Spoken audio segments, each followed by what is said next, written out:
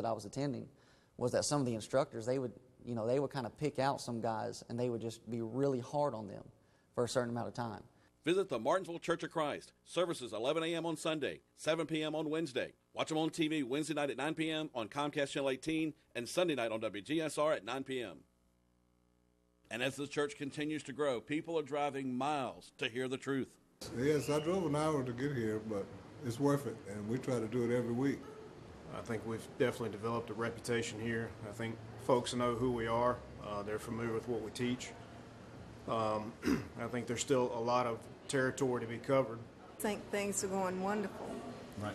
And I really think that Johnny is one of the best preachers I ever heard in my life, and he's got 2 sons that are going to follow in his steps. So I wouldn't want to be anywhere but here. Visit the Martinsville Church of Christ. Services 11 a.m. on Sunday, 7 p.m. on Wednesday. Watch them on TV Wednesday night at 9 p.m. on Comcast Channel 18 and Sunday night on WGSR at 9 p.m. I despise, hate, detest, and loathe the Church of Christ and everything about it. I hate them. I really do. The better I get to know them, the more I hate them. I want to rid the world of the churches of Christ. See why the atheists don't like the Martinsville Church of Christ. Services are 11 a.m. and Wednesday at 7 p.m. at 823 Starling Avenue. Watch them on TV in Martinsville at 9 p.m. on Comcast Channel 18 and on Sunday on WGSR. You're traveling through another dimension. A dimension not only of sight and sound, but of mind. Your next stop.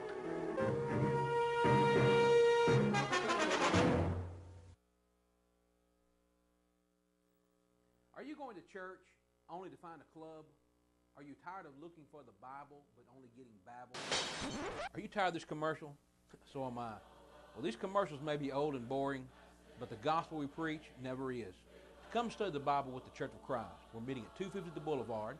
Our new times are Sundays at 9 a.m. for Bible study and 10 a.m. for worship, and then Thursday nights at 7 p.m. Come visit with us. We hope to see you there. In the Church of Christ, we teach that the Bible teaches that we can intermarry, and therefore we will intermingle. We'll also have a very diverse future.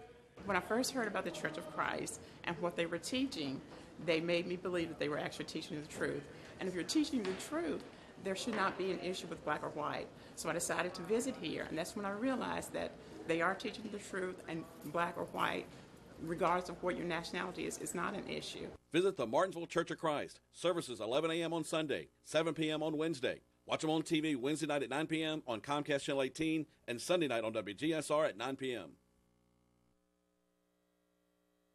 The views expressed on this program do not necessarily reflect the views of the station, its employees, or ownership.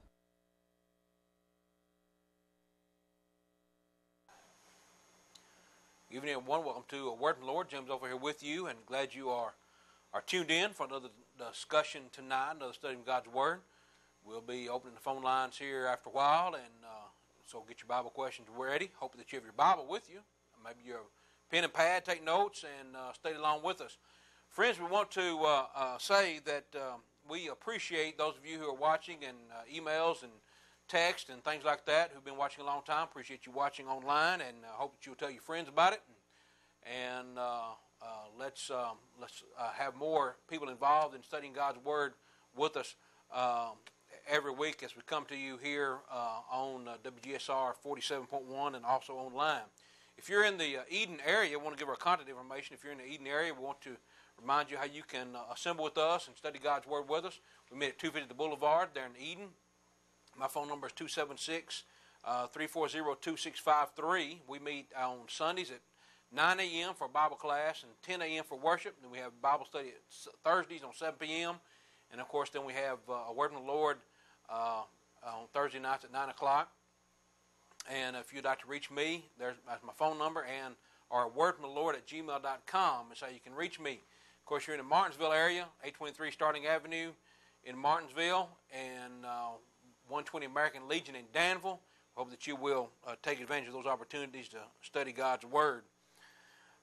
Tonight, our subject, if you will, our topic, is going to be dealing with something that we've been hearing a lot of lately, especially, and I think we talked about it to some detail or touched on it in some detail when we're dealing with all these social issues that are rising. But the idea of a separation of church and state, we hear this all the time, and people, they want the government out of their religion, and then it seems like people want the government out of their lives. But then they also turn around and say, well, we want religion out of our lives too. Now, friends, I don't know if people really realize what they're asking when they say we want a separation of church and state.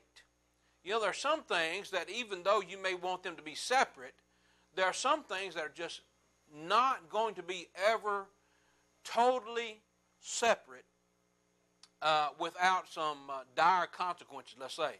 And so when people say, I want a separation of church and state, I want the government on one side and I want the church or religion on the other side, you need to realize what you're saying. Because, a lot of times people ask for things and they don't really know what they're asking. I remember in the Bible on occasion, Peter and John said, let's call down fire. Do you want us to call down fire from heaven? And Jesus said, you don't know what manner of spirit you are. You don't really know what you're asking here.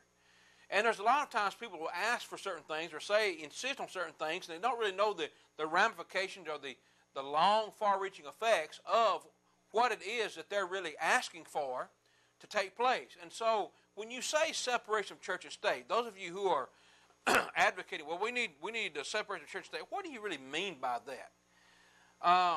If you just Google separation of church and state, you'll find a lot of different definitions about what that means. Some indicate that what they mean is they don't want any religion at all, and they think that government then ought to be totally severed, and nary the twain shall meet away from religion. Now, when I say church, I'm using that term very loosely for the sense of religion, God, even in some instances. But they don't want any. It's like we want to. It's almost like you'd say the Nation of Islam and the KKK. They don't want to have anything to do with each other. Well, you know what, friends? That's just not possible with the church and state. It's just not possible to have a total separation from these two, and I'll show you why in just a moment. But let's talk about this. When you talk about the separation of church and state, are you saying that you don't want any biblical principles connected with government? Are you saying that you don't want any reference to God? Or you don't want any reference to the Bible? Are you saying that you want to totally sever, stamp out any reference or remote a shadow of religion or the Bible in your government at all? You want that totally separate? See, friends, I'm going to say you don't really know what you're asking for when you say that. And I'm going to show you this. If you were to say, let's have a separation of church and state just for this country, let's say just for this country, you want a separation of church and state. That is, you don't want any religion involved in your government. Then you need to understand what you'd be getting rid of. Let's just take, for example, the Constitution and the Bill of Rights. Do you realize that the first 10 amendments to the Constitution that make up the Bill of Rights were added for a certain reason? Now, if we're talking about a separation of church and state, we need to understand that phrase. The Bill of Rights, the first 10 amendments were added not because people were afraid the church or religion was going to take over the government, but rather it was just the other way around. They insisted that the church be protected, or religion be protected from the government. See, when people say, "Well, we need to keep the church out of the government," really, what you're asking for is you're saying what you want to do is you want to take the chain off the mad dog. That's what you're really saying. You're saying we want to take the fence down that keeps the dog in check. Now, friends, when I say that, you just think about it. government that is, and I'm not going to say all government, I'm not saying government's bad, but just for the sake of this argument, think of this. Government has always been the oppressor and the abuser of mankind. All right. Now you say, well, I can cite some instances where the church, religion did that. Well, I will concede that too. That's when the church takes over as the government. See that? But for the sake of this argument, listen to this. When you talk about the government being severed from the Bible or from God, you're actually saying, let's take the shackles off of the very thing, the very monster that could ultimately destroy us or kill us.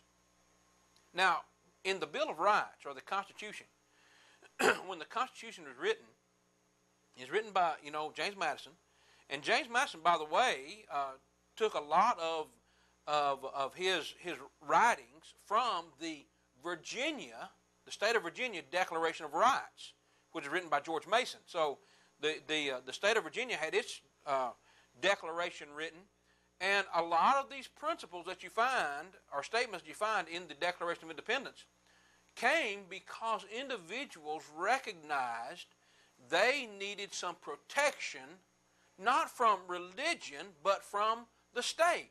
That's all right? So the states were really concerned about individual liberties, and they knew that the very entity, the very organization that could take away those liberties was the federal government. And so they're making these amendments to the Constitution so that they can protect their liberties. And so they wanted greater constitutional protection for the individual rights. Now, when you look at the Bill of Rights lists some specific prohibitions on government power. Now think about that. See, when you hear separation of church and state today, you say, well, we don't want, people say, well, we want the state to stay out of our business, stay out of our business, stay out of our business.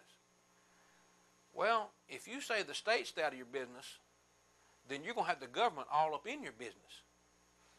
Because the very thing that keeps the government in check is the so-called church. All right? Now, again, I'm using that term loosely, and we're going to get into these principles in a minute.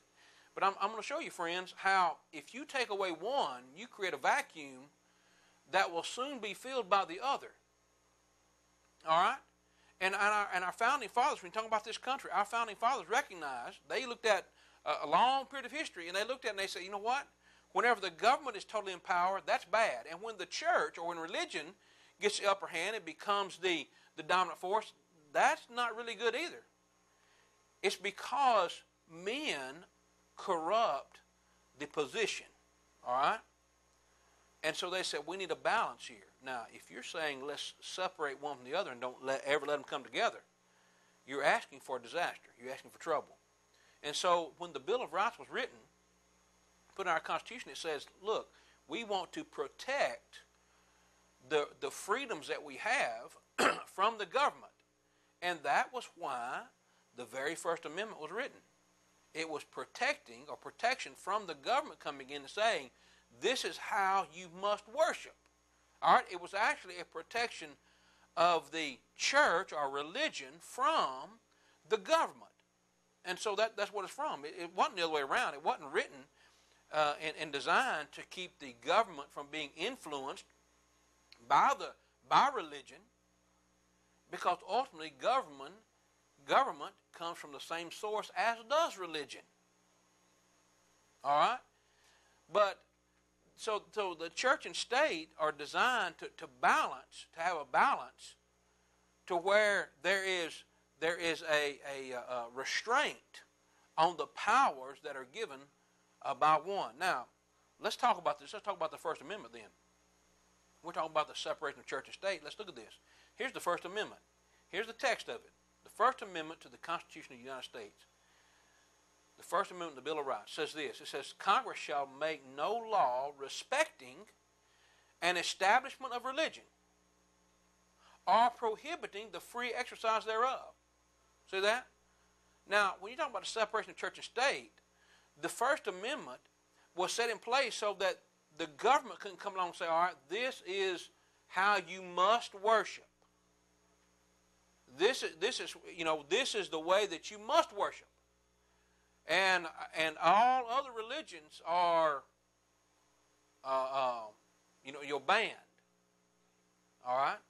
That's what the First Amendment was for. It's protection so people could worship the way they choose. Now, look, I'm all for the First Amendment because I believe that if everything being equal, if we have free course to worship how we choose, and no one's forcing me to worship a certain way, then the truth that we're preaching, I believe we can win hearts and minds simply by the discussion, the dialogue, the debate, the reasoning that takes place when individuals who are looking for the truth rightly divide the Word of God. They'll come to that truth. I believe that that debate and discourse on God's Word will bring about individuals to what God says ultimately is the truth when it comes to worship and the true church.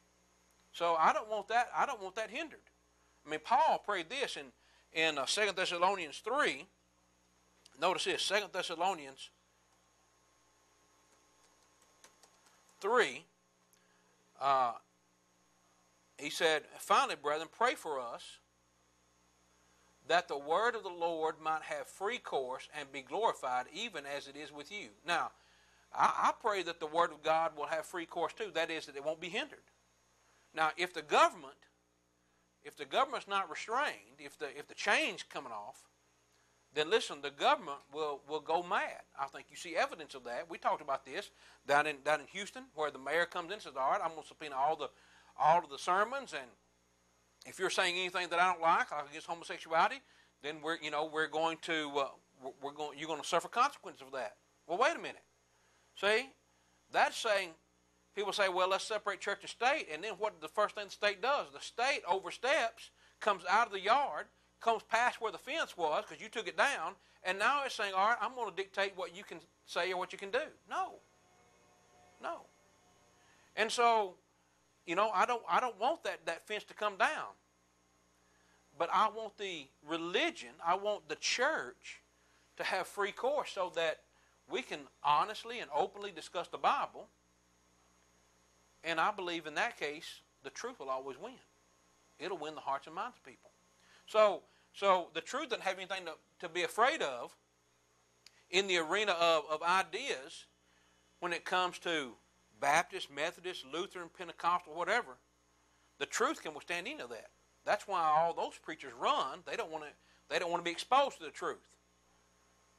So I want the freedom for the truth to be able to dominate and to diminish, to expose and destroy denominational doctrines, because it can, it will. In a free society where there's freedom of religion, truth will prevail. See? So I don't want the government coming in and saying, no, you can't be a Methodist, because that's not the way God says. If I'm going to convert you from being a Methodist, I'm going to use the Word of God. If I'm going to show you or convince you that the Baptist church is not in the Bible, I'm going to do it through the Word of God. I don't need the government to come in and say, no, you can't be a Baptist. See? Because the very time the government comes and says you can't be a Baptist, then it's going to come in and say you can't be a Christian. It's going to tell me that. See, I don't want that. So I'm fine with everybody having their own belief as long as I have the freedom to convince you of the same thing. So the First Amendment was designed to keep the government out of the church, out of the religion, the realm of religion. All right, so they have freedom. That's why the very next statement in the amendment is, or abridging the freedom of speech, or of the press, or the right of the people to peacefully assemble and to petition the government for a redress of grievances. All right, so there's the freedom. Now, if you separate the church and state, if you say that, no, nary the twain shall meet, then you misunderstand the purpose of the First Amendment. The First Amendment was, don't establish a state religion. Now, by the way, we'll talk about this later and maybe have a chance to do it in more detail at another time. But by the way, if you think that Islam is just a religion and actually should have the freedom under this First Amendment, the freedom of religion, you need to think again. Islam is not just a religion. And see, I would say I can make the argument that Islam does not get the same consideration under the First Amendment that all the rest of religions do. You know why? Because Islam is not a religion. Islam is a ideology. It is a form of government. That's why they'll take away and they'll put Sharia law in, and Sharia law will be the law of the land. Now, Sharia law, if Islam had its way, the First Amendment would be gone, and it would read something like this. You will worship Allah, and you will be under Sharia law. That is the law of the land, and that's the law. That's the religion law. It is a state religion. See that? So, I don't want Islam. Islam should not be afforded the same freedom that everyone else has who's trying to follow the Bible. All right? So, but we'll talk more about that later on. So, this phrase, the separation of church and state, is not found in the Constitution. You need to understand that. It's not found in the Constitution, and really the idea that most people put on it is not found in the Constitution. It is actually designed to defend or protect religion, not the other way around. So what do people mean when they say they want separation then? They want a separation of church and state. What are they really saying? Well, I think what they really mean is, they don't want to hear anything that would restrain them from doing whatever they want to do. I believe that's what they really mean. Now, you could say, well, that's not what they mean, but I believe it is. I believe it is because when you start talking about moral lifestyle, when you start talking about what is morally right and morally wrong, they just don't want to hear that. They don't want to hear what's morally right or morally wrong. They want to do their own thing, and the first thing they say is, separation of church and state, separation of church and state. Well, friends, you need to understand there is a degree of responsibility that comes with freedom. All right? And so if you don't want the government in your bedroom, then you have to have something that keeps that in place. See that? So the people that don't want religion to restrain them from doing whatever they want to on the moral level need to consider, if you remove it, then the government's going to come in and tell you how to act morally. Now, to be honest with you, I'd rather have the Bible. I'd rather have religious principles put in place, helping to dictate what society should do as far as good and bad, rather than the government. Because the government doesn't have any standards other than what can get more power. See? And so, people say, well, I want to do what I want to do and I don't want to be restrained. Well, why would they think that? Why would they think that? I want you to notice this. I want you to notice this article. It talks about Billy Graham, and it says, Billy Graham makes this statement. In our lawless and wicked age, we've taught the philosophy of the devil, do as you please. Now, in the article, Billy Graham, he's like 96,000 years old. I don't know how old he is, 96-year-old. But, he says, we've taught the philosophy of the devil, do as you please. And he starts talking about the fact that, we let children do what they want to do, and we don't restrain them, we don't teach them Bible, we don't have Bible in schools anymore, whatever. But friends, I would say to you that Billy Graham he's reaping what he's sown, is he not? I mean, his own philosophy when it comes to religion is do what you want to do. I mean, it's attend the church of your choice, worship God however you want to worship God. You don't have to know Jesus to get to heaven, so isn't that pretty much do what you want to do?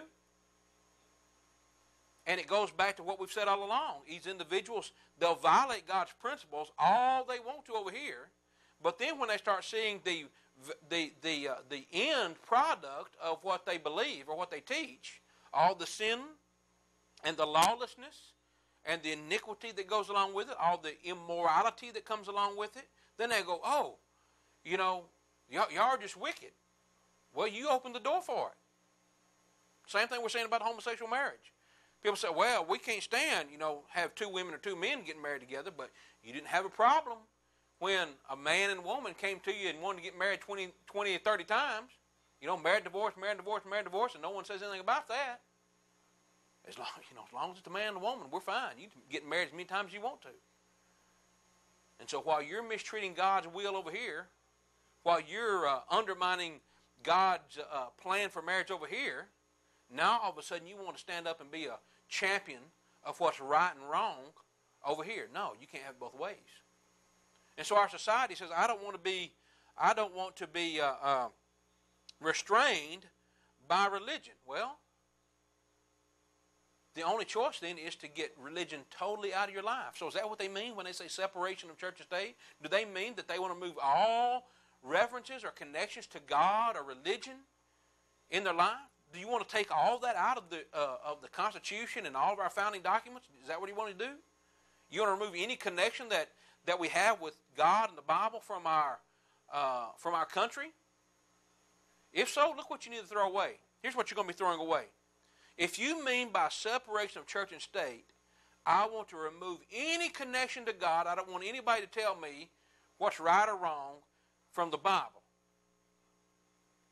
If that's what you mean, look what you had to throw away. And this is just a very, very few things. I'm talking about, it's a small list we're going to talk about tonight. What about this? This is from the Declaration of Independence. All men are created equal. Now, friends, this is a biblical principle. So if we're going to have a separation of church and state, then you're going to have to separate this from the Declaration of Independence. But see, the principle is all men are created equal. That's a biblical principle. That's a biblical principle. How do we know that? Well, listen to what the Bible said. In Acts chapter 10 and verse 34, Acts 10 and verse 34, now here's the Apostle Peter, and he's coming to a realization. I mean, he had this prejudice that Gentiles are less people than Jews were, but he's had to learn a lesson. He's had to learn a lesson that no, Gentiles are worthy of hearing the gospel just like the Jews are. And so he makes this statement. He says, then Peter opened his mouth and said, of a truth I perceive that God is no respecter of persons. Verse 35, he says, but in every nation he that feareth him and worketh righteousness is accepted with him. So, God is the God of all mankind. Why? Because God created man. God created man, and it is from man, it is from the man that God created that all nations come into existence. Look at this. In Genesis chapter 1 and verse 26, Genesis 1 verse 26, God said, let us make man in our image and after our likeness. Now, I know that it's funny how much alike these two groups are. You know, the Christian identity, the KKK, the Christian identity, basically say the same thing that the Nation of Islam say, and that is, well, God made different Adams. You got a white Adam and a red Adam and a green Adam and a brown Adam and a black Adam and whatever, and that's where all the races come from. So God made, each race has their own Adam. That's not what the Bible says. That's not what the Bible says at all. Eve was the mother of all living. Not all living white people, or all living black people, or all living brown people, but the mother of all living. Why? Because God made man. And man, in God's eyes, is equal. And so, when you say, well, all men are created equal, that's from the Bible. Well, we have to take it out of the Constitution. Now, or do you want to leave it in the Constitution? If you want to leave it in the Constitution, then you really realize that you haven't really separated church and state, because you've got a biblical principle within the state's documents. All right, Acts 17, verse 26. Let's look at this. Acts 17, verse 26.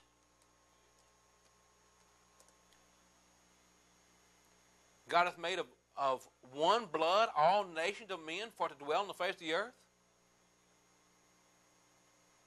God made of all nations one blood? He made all nations out of one blood? That's right. Because all men are equal in God's sight. All men are equal in God's sight. Galatians chapter 3 and verse 28. We'll give you another principle here. Another verse here. This is the biblical principle I'm showing you that is rooted in the document of the state. This is a church, and I'm using that in the sense of religious. This is the religious principle that comes from the Bible. Paul said there's neither Jew nor Greek, there's neither bond nor free, there's neither male nor female, for you are all one in Christ Jesus. Now, how's that possible? It's possible because God doesn't make a distinction between male and female, bond and free, Jew or Greek, when it comes to saving mankind. He looks at all men the same. All men need to repent and come to a knowledge of the truth. 2 Peter 3:9. God commands all men everywhere, Acts 17 and verse 30, to repent. Now, if that were the case, if it were the case that God is not or if it's the case that God does not consider all men equal, then why would he say all men everywhere? Because he looks at them all the same.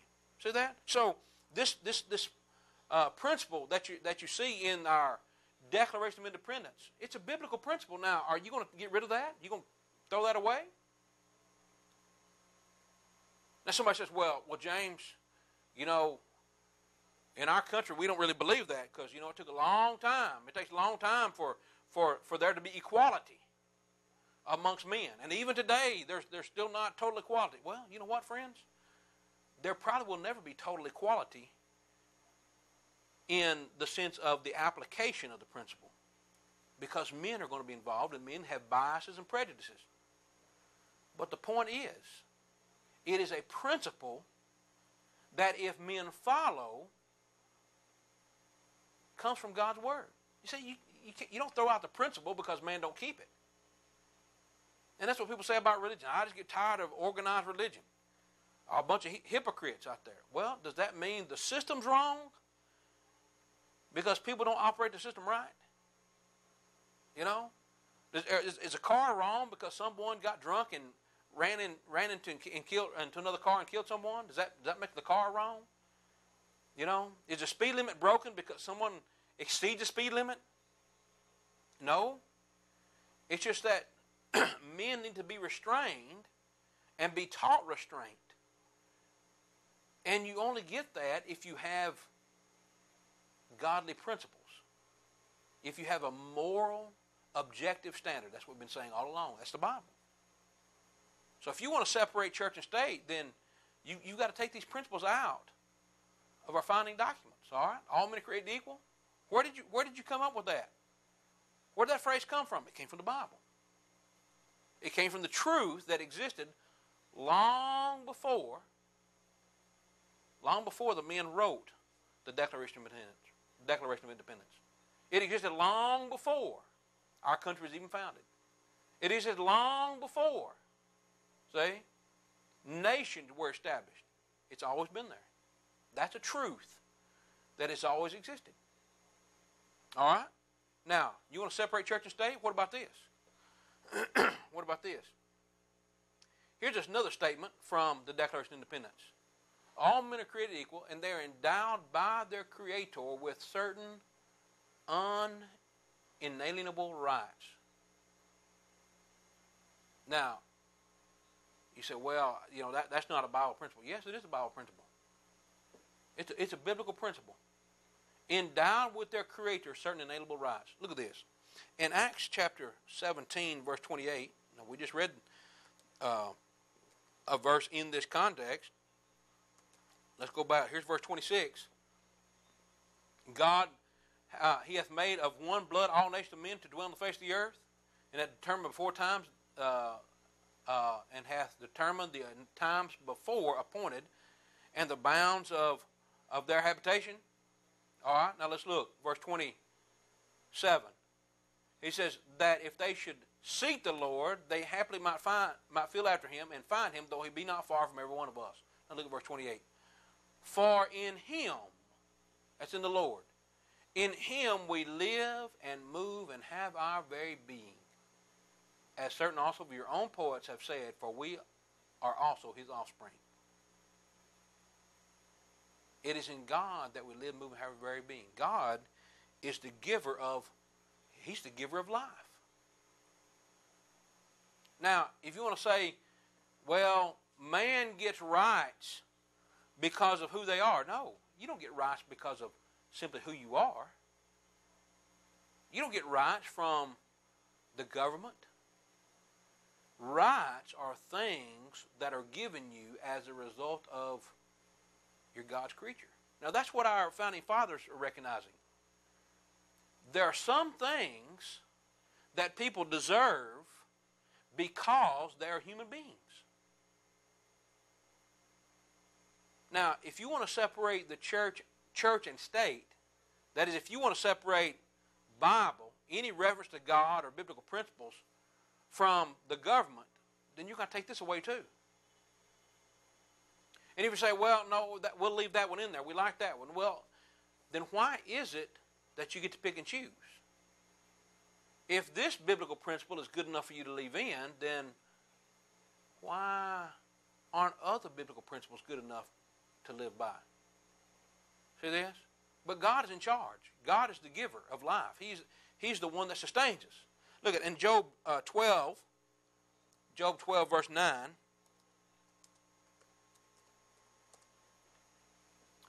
Job says, who knoweth not in all these that the hand of the Lord hath wrought this? In whose hand, this is in God, in whose hand is the soul of every living thing and the breath of all mankind? Now, our founding documents say that every man is equal and has a creator.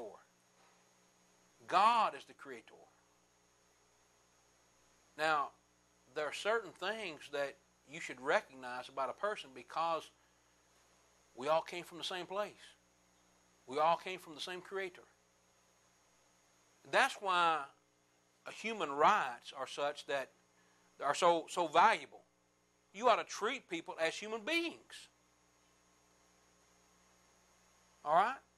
And so those are the things that our founding fathers are talking about when they're writing this. You see, they looked at history, and they were looking at their present situation, and they recognized that, you know what, in some instances, you only get certain rights because of who you are. Where you were born, where you were, what class you were born into. Over in India, you're born into a caste system, and that you can't get out of it.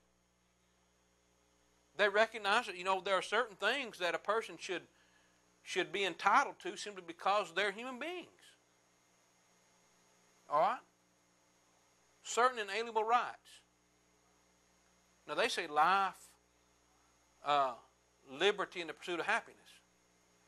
But you have to understand that life, liberty, and the pursuit of happiness, life is certainly given by God. It is certainly a right that is given by God. Liberty, certain liberties are not granted just because you're alive, just because you're a human being. If you violate someone else's rights, that is, say you take away a life, does that mean you still have liberty? No. You give up some things. You forfeit some things. You may forfeit your liberty.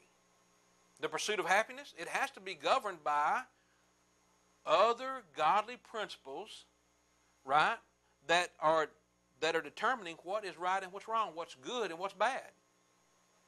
So if your pursuit of happiness leads you into an area of immorality, no, that's not what God has given you. That's not an unalienable right.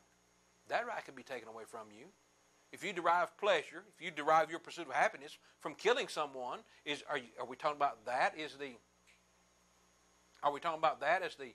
as the power of Or are we talking about that as the right that is granted by God?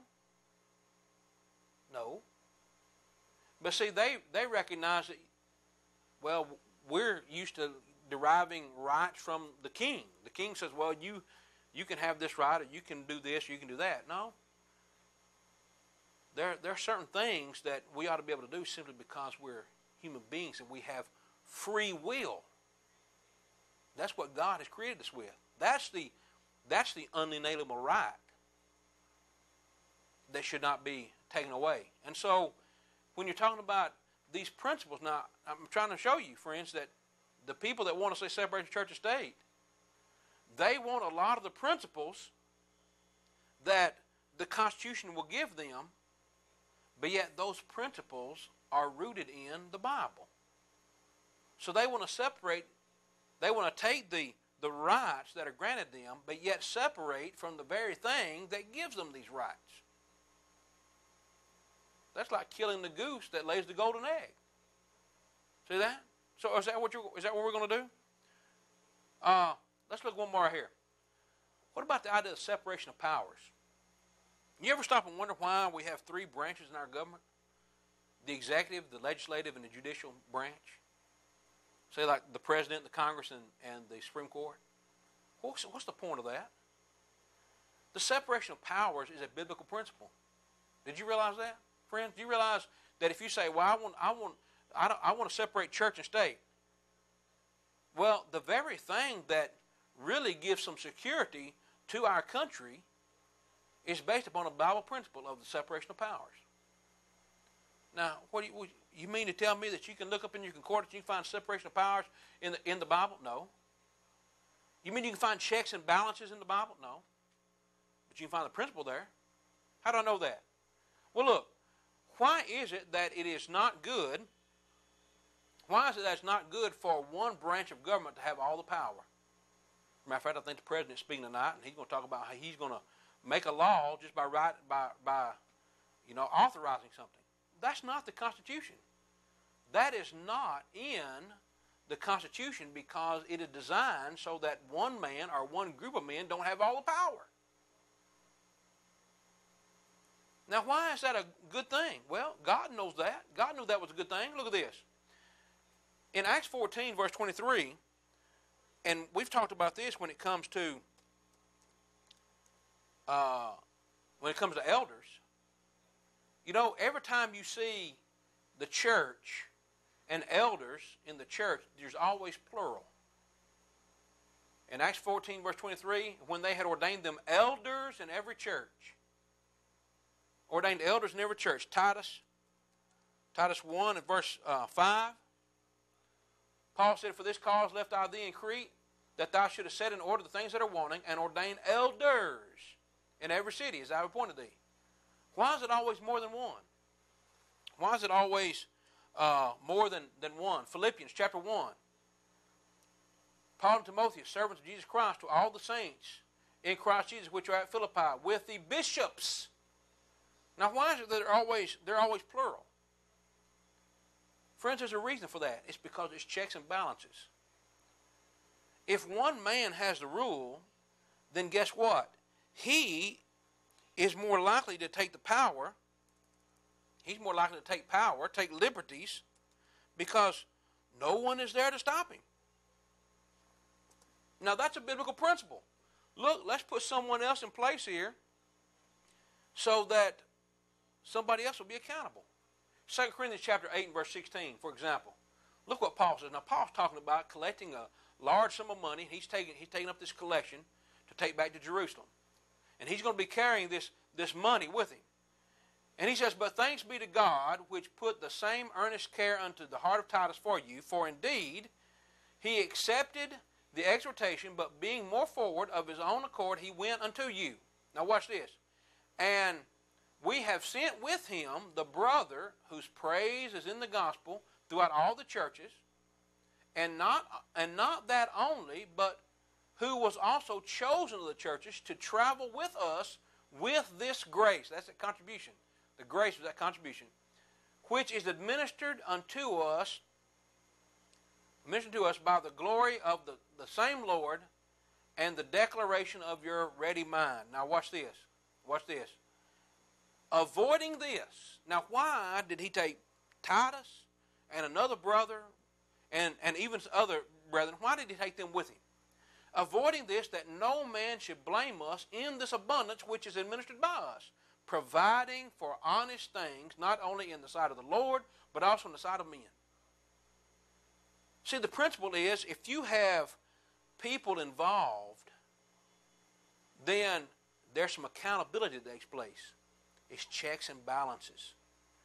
See, I'm watching you, and you're watching me, and he's watching you, and he's watching me, and we're both watching him. See, it's a checks and balances here. Now, that's a biblical principle. And yet it's right there in our government. Our government is based upon this principle that you find in the Bible. Now, here is why this is so important, that these principles be in place in our lives. And you don't really want separation of church and state totally, because if you do, then you remove that, and the next thing you know, if you remove that checks and balances, you take away one of the balance, or one of them gets out of balance, you're going to have trouble. If you don't think balances, checks and balances are good, just go get new tires, put on your car, and tell the guy that's putting them on, now, I want you to balance 3 wheels, but don't balance the 4th one. You're going to have trouble. You're going to have trouble because one of them's going to be out of balance, see? When you have absolute power by the state, or you have absolute power by the church, and I'm saying religion, then it could be abused by those who are in power. Now just think about that. Everybody talks about, well, the Catholic Church. You know what the problem the Catholic Church has? Aside from the fact that you can't find the Bible and it's not authorized by God. But the problem is, one man has all the authority. One man has all authority. He can dictate what goes on. He dictates what everybody does. See that? Someone says, well, I remember when the so-called church, was killing people, the Spanish Inquisition and the Crusades, and they were going back killing everybody. Well, if religion ceases to follow godly principles, it's out of balance too. And if the state, the government, gets out of balance, guess what? It's going to have trouble too. That's why we're always stressing the importance of the Bible. We're always stressing the importance of the Bible. See, biblically principled men, if they're following God's principles, if they're following the Bible principles, truth that you find in God's Word, then they're going to be restrained. This is what they're going to live by. If you have people who are living by this Word, you know what? They're not going to steal. They're not going to embezzle. But what do you have in our government today? You have people that are involved in embezzling and corruption. Why? Well, no one instilled in them biblical principles to live by. There is no guideline, nothing that's restraining them. Wasn't somebody just arrested for embezzlement down here in Ridgeway? I thought I heard someone say that on the news, but anyway, but why does that happen? Al Sharpton didn't pay, saw some news, Al Sharpton didn't pay, he's back behind $4.8 million worth of back taxes that he didn't pay on his payroll taxes for his charity, and he was taking money from his charity to use to pay for his children's private schools. What's wrong with that? Everything's wrong with that. But why did he do it? Well, the so-called reverend wasn't following the Bible. See that? You see what I'm talking about? When people are in power, but they're not governed by biblical principles. Well, we want to separate. We want to separate church. We want to get the church out of our lives. Okay, that's what you get. You get people who say, "All right, there's no guidelines. I don't care about being restrained by those guidelines. Let's just do what we want to do. Well, all right, you're letting the dog out. You're letting the mad dog off the chain. You're opening the gate, let him out of the yard. See that? And so that's why we're saying you can't separate the church and the state. You've got to have the balance for both of them to exist, and so that people can live in harmony. Friends, you realize this.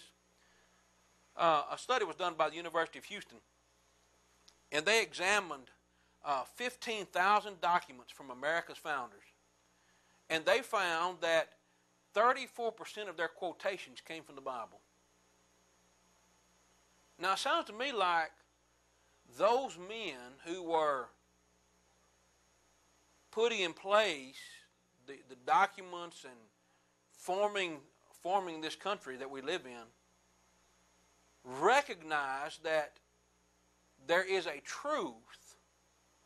There's a truth that can make a country great, and it's God's Word. It's the Bible. And if people would live by these truths, then our country would be better, and men who would adhere to these would be greater leaders.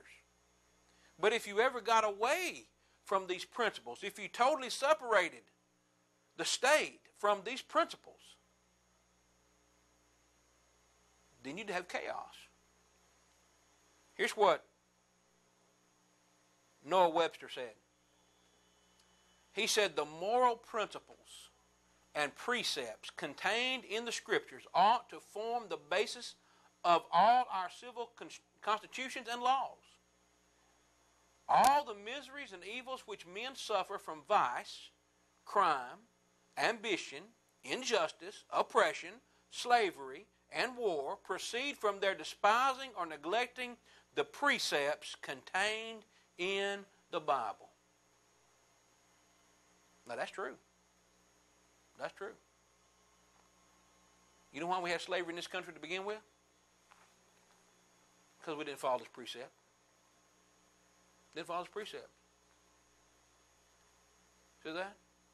So when you get away from those precepts, when you neglect them, then you open up the door for all kinds of trouble. See that? You open the door for all kinds of problems. I'm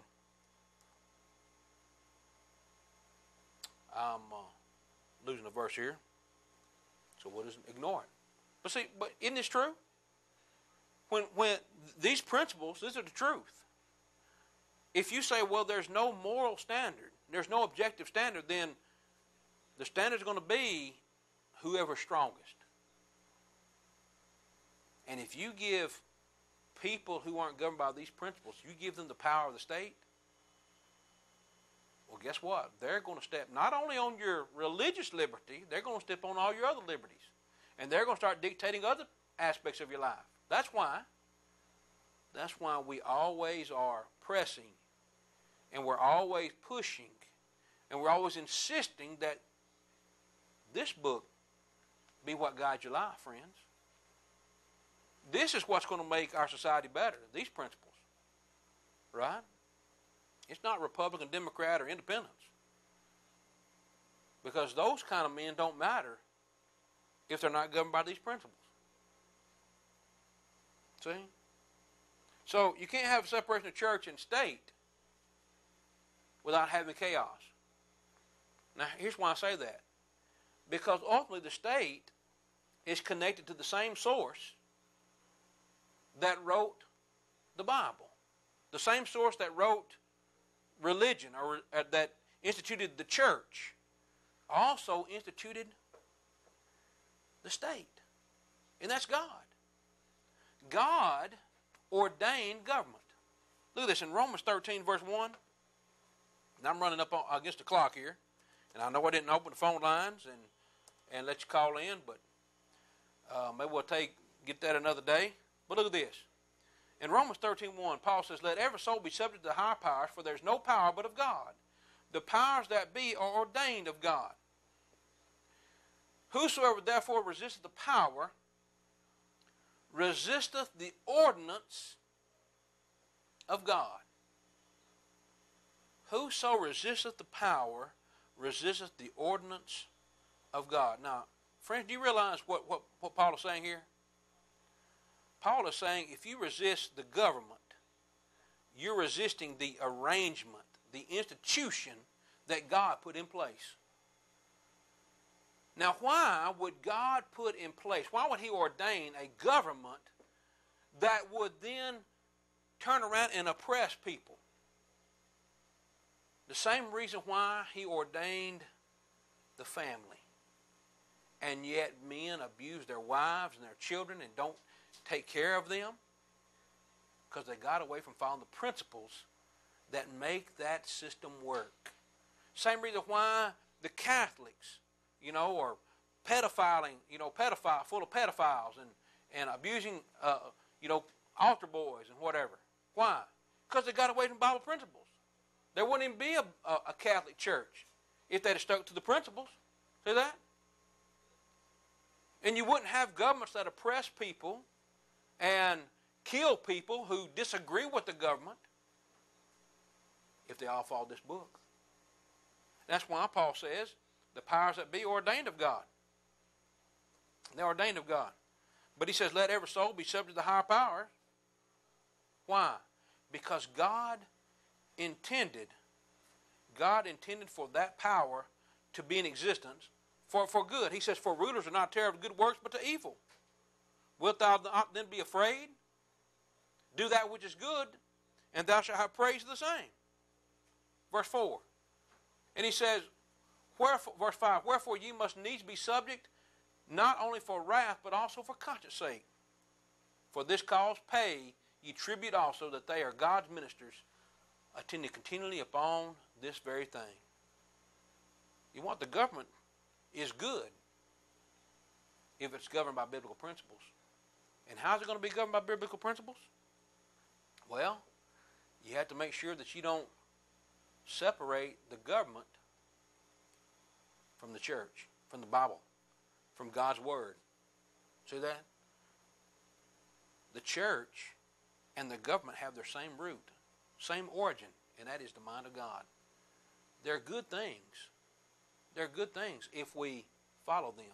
But failure to do so will only bring suffering. Look at this, Proverbs 29, verse 2. We have time for this one. Proverbs 29. Proverbs 29, verse 2. Did I get it in there?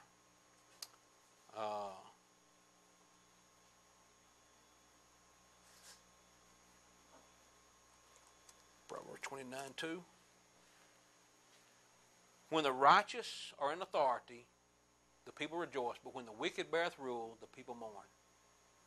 The only way that you're going to enjoy prosperity and good times, liberty really, is if we're all following God's principles.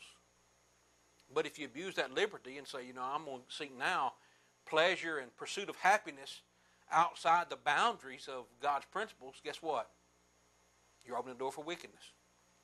And you're opening the door for unrighteous people to take control. Friends, you can't separate church and state. They're both ordained by God. That's why we need to follow the Bible to make sure that both are in keeping with His will. Friends, I hope this has helped. Hope if we can assist you in any way, we want to do that very thing. Till next time, remember, every Thursday night, right here on WGSR, always ask, what does the Bible say? And you always get a word from the Lord. Have a good night.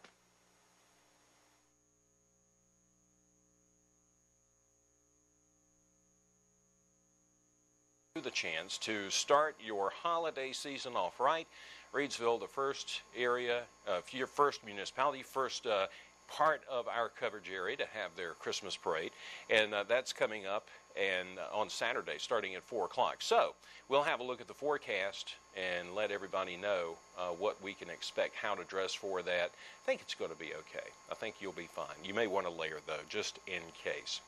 Matt will be up with that in just a little bit. Don't forget, it's Thursday. The United Way Report's coming up. Debbie Moore is the chairperson. I want to keep saying chairperson for this year's campaign, and she'll be up with the United Way Report and some special guests in just a little bit. A lot of news to cover from all across the region, including a superintendent in our coverage area, the 2015 Superintendent of the Year. I'll tell you more about that in just a few moments. But right now, let's take a look at some of our top stories of the day. 2 Eden residents will appear before a judge in December after one was charged with impersonating a law enforcement officer and kidnapping and obtaining money under false pretenses. His alleged accomplice was charged with aiding and abetting.